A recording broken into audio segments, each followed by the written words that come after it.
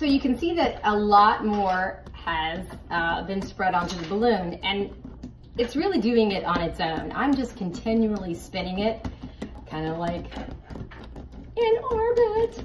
And the slime is just doing its own thing. And just keep patting it and spinning it and patting it and spinning it. And eventually it will be covered and it will be smooth, and you can borrow.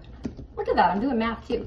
You can borrow from the slime at the bottom to give back to the top, because it's just gravity. It's just gonna keep dripping off the bottom. So if you have any bald patches on top, borrow from the bottom and put it back on top until it's really smooth. And again, this takes a while, but it's just so fun making your own art. You know, why buy something, you know, when it can be your own and you can be very creative with it. I know sometimes buying things can be more expensive.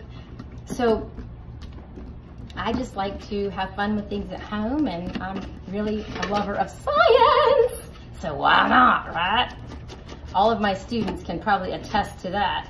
I'll give a shout out to my students at Solid Rock Community School and my students at Academy Prep, where I was their science teacher.